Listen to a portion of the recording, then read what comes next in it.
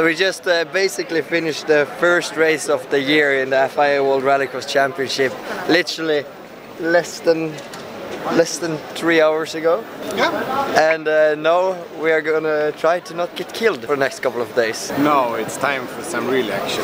Some real action, yeah. That's what you call it. Yeah. We need a helmet. Yeah. We need a suit. True. We need a rib protector. And Toby have fixed it all together with a guy called Mick. You will see him later. By the way, we're going to Italy and Bergamo.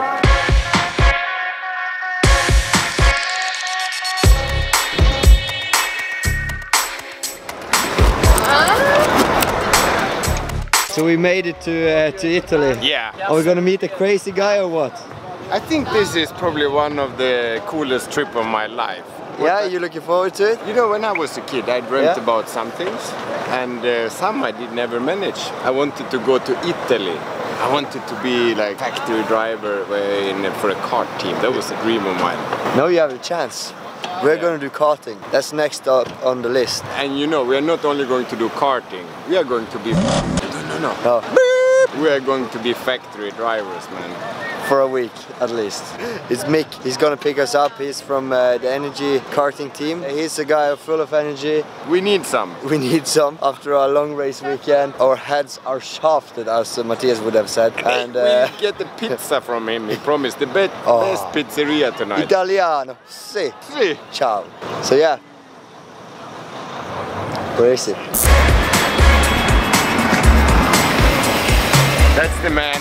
That's the man. Hey, buonasera. Ciao. Hey. Buonasera. Taxi. No, taxi. Why taxi? Real karting cart, you know. We need some new plastic and body parts. Already. Andreas has the biggest bag. Ciao. Okay, ciao.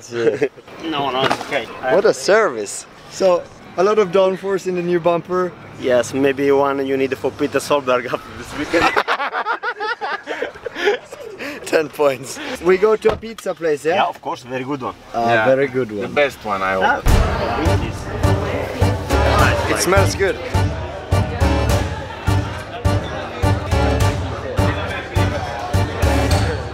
First impression of Italy, Mr. Ekström. Ham, mozzarella. You cannot complain, you know. Italian restaurant, wine, mozzarella and prosciutto crudo. Cheers. Cheers, guys. Main course, pizza. Now a top secret. Top secret. In the middle of the night, somewhere in Bergamo. The thing is, before we head in, you know, we are drivers that are factory drivers. Normally we are not allowed to film inside a factory. Do you think we are allowed to film in this We factory? are for sure allowed to film. It's midnight session. Yeah. Yeah, Andreas, it's your car. This is mine, yeah? Here's yours. The rental. Have a look, Andreas. Hey Mattias, you look like a kid on Christmas Eve. Christmas. I know which number I prefer. Have a look, have a look. Turn the camera, Andreas. Boom, boom. Start the cut like this with the hand. Yeah, you need to be strong enough. Are you strong enough? Yes. Yeah. First thing I saw you put the leg in the seat. You don't do that anymore. Without authorization, you cannot jump on this go. True. So now these days you put the feet here. Exactly. And then you put it there. Sit down. And then sit down. When I drove, it's 15 years ago. Yeah. Or you need to put feet here, not here in the middle, otherwise you break everything. True. So on the bolt you cannot? No, on the bolt you can, not in the middle, otherwise you break everything. Oh my god, oh! Almost perfect. I have a space even for the rib protector. Yes, you need to think about this, because if you do go without a protector, I will die. The time is 12:23, past midnight. people go to party, we have opened the game shop.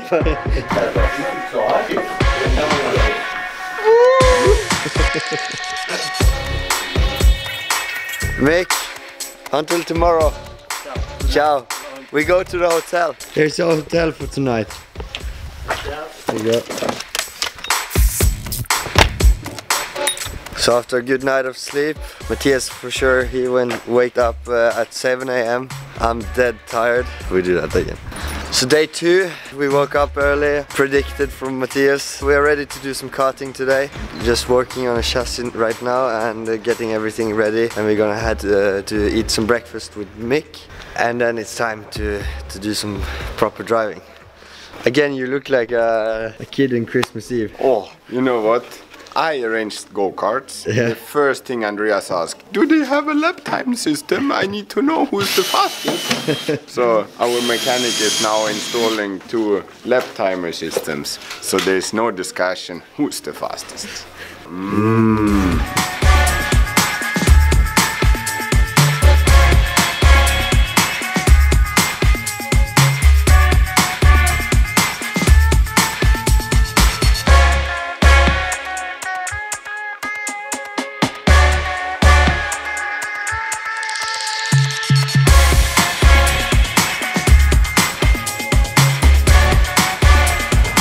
Normally, Swedish people only eat porridge for breakfast, but we're in Italy. This is the place.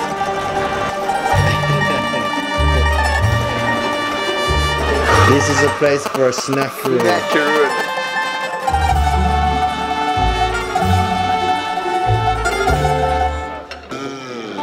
Look how the Italians park. In Sweden, you don't park in front of the sign. When you are the Italian mafia, then it's okay. Normally we go Audi, but this time our shuttle driver, he had a BMW. So we need to convince Mick to change car.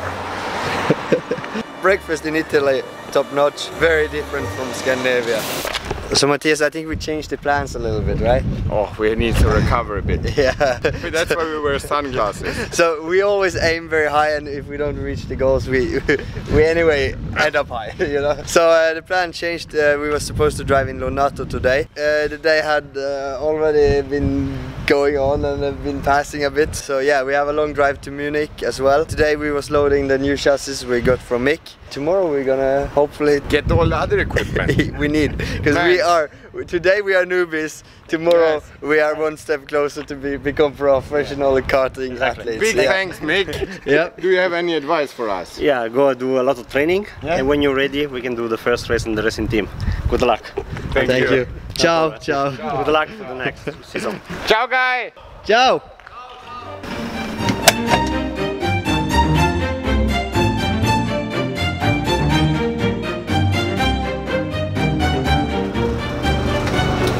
So the first couple of corners, Trucky? Yeah, already good. The first part of EKS training camp, try not to die. You need to learn the sizes of big cars, and we start with Mattias's private camper. All the time when I'm with my own motorhome, I'm not allowed to drive it by myself because I don't have the driving license. On typical holidays, it's hiding, and now on EKS do or die camp, it's Andreas who is the driver. Where are we going now, Andreas? Now we're going to Desenzano del Garda, where we go to the karting track in Italy, in Lonato, to buy rib tag for Mattias, because I think that's needed. If he says so.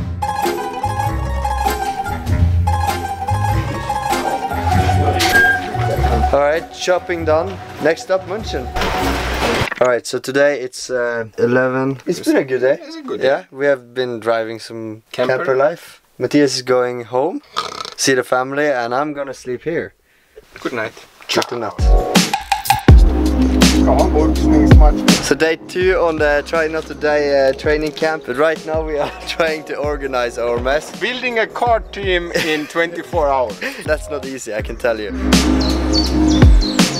Now we are loaded and ready in the Audi SQ7. SQ7, Mattias's family car. We have the trailer in the back and we are ready to launch. So next up is the go-kart track. Now look around you. Paradise. Paradise for kids like us. Oh yeah. Yeah, still here, still here. Number 13 and number 5.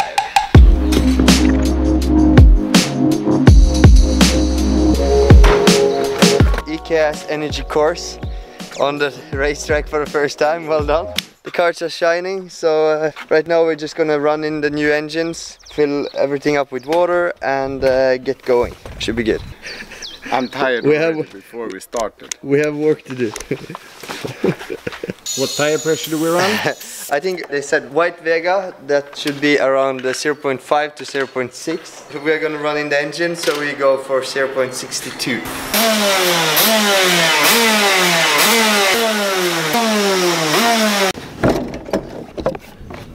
Run in the engine, have fun. First outing for Mattias in the energy course. Here we go. Yep. Whoa.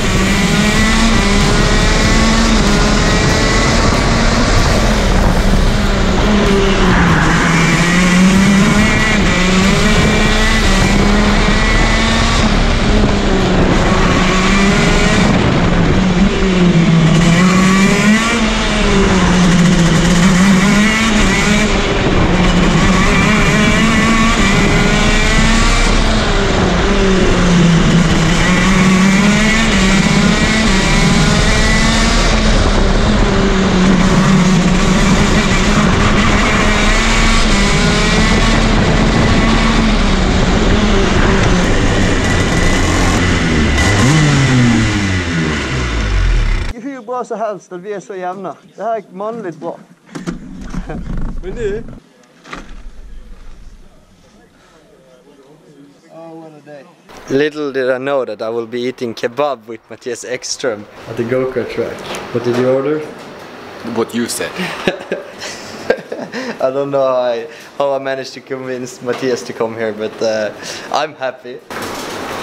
I want to watch my elbow. Yeah. It doesn't look so bad, but it feels worse. I start to be tired. But I can say I've had an awesome day here at the Umfing Kart Center. It's been mega. The new energy has been working perfectly. First we run in the new TM engines.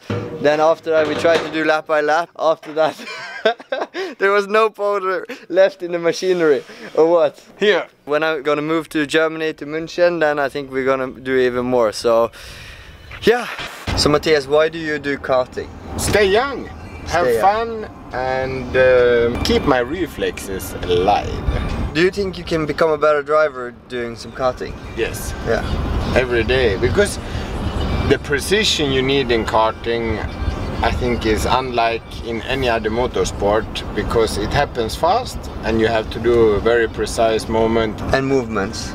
And I also think that you learn to use your body as a part of the car and to feel the forces. That means you're a bit like the damper and the spring in the whole machinery, because it's all flexing a lot. So learning to feel the forces, learning to compensate and feel when you do things right. Feel it through your whole body. When you make it wrong, you feel it as well. But the shifter karts are so hard to drive, but we managed to drive quite fast yesterday, I think. I was happy with my lap time, the best ones, but the problem is it doesn't last so long.